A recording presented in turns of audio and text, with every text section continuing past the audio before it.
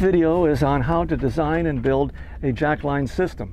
A jackline secures you to the boat so you can't fall off. This can be very critical if you're in rough weather or if you're on watch alone at night. You can make your own jackline very inexpensively and very easily. First, I'm using 4,200 pound test nylon webbing, which I purchased on Amazon for only $17 for a 100-foot roll. In my first version, I didn't want to get too carried away until I've done some thorough testing.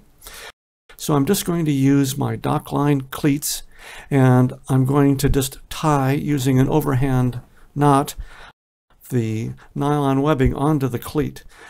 You'll notice that by going through the middle and then around the ears, it makes a very secure connection. With the nylon webbing attached to the aft cleat, we will now run up to the bow of the boat and attach it to the bow cleat. Most of the time, jacklines come in a set of two, one for the port and one for the starboard side. Now I'm going to make up the tether. I measured from the center of my chest down to my feet and doubled that and cut a piece of the nylon webbing.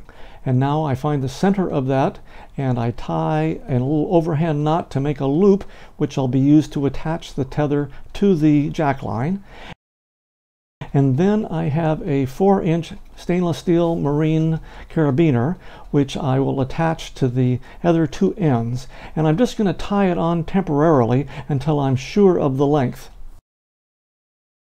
In addition to the knot, I'm also going to put a little stainless steel butterfly just to make sure that everything stays together during testing. To put it all together, we have to take the jackline off the cleat, put the jackline through the loop that we made in the tether, and then put the jackline back on the cleat. Now it's time to test our new system.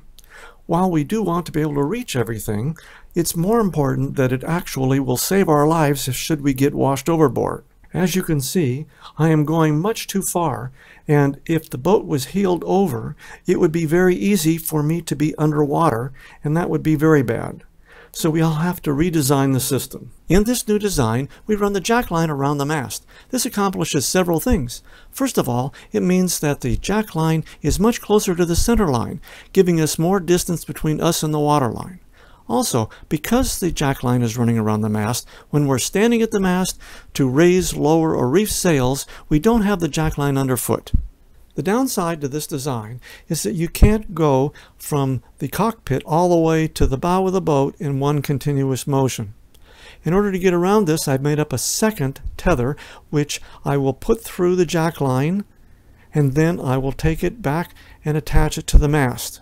Now it's time to do some testing. First, I'm going to go to the mast. I'm going to attach the bow tether in addition to the aft tether, so I have both tethers connected.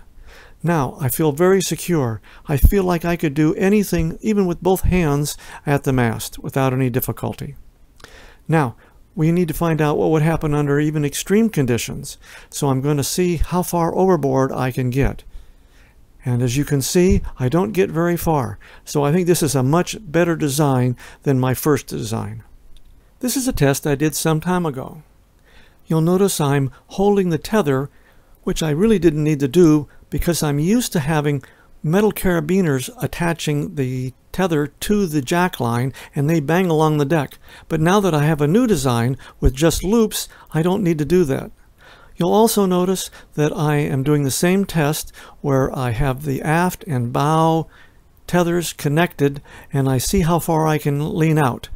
And in this early test, I had the tethers much too long. I unclip the aft tether and clip it onto the mast, and then I head forward. I continue the test by heading back to the cockpit.